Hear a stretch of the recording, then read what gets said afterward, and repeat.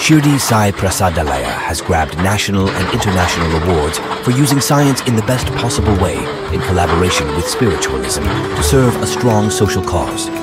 His Prasadalaya has been termed as the world's largest solar-powered free food kitchen. You will be amazed to know these facts and figures. Shri Sainath has healed the suffering ones and always served the impoverished during his lifetime. During his period in Shirdi, he himself used to cook and feed the starved ones as well as the animals.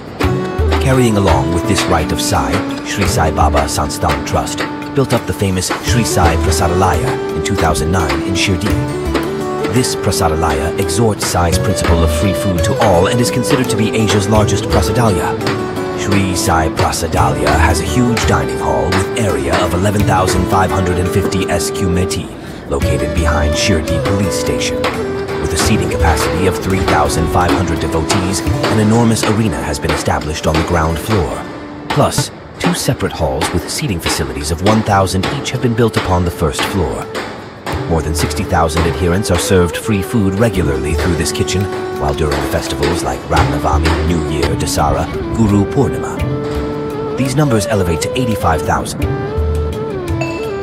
Millions of rupees are spent carrying out this feast for the devotees of Saibaba, who come from all around the world to have a glimpse of his divine land. Shri Sai Prasadalaya not only worked for a noble cause, but moreover made brilliant use of both science and technology to convert their kitchen into a smart one.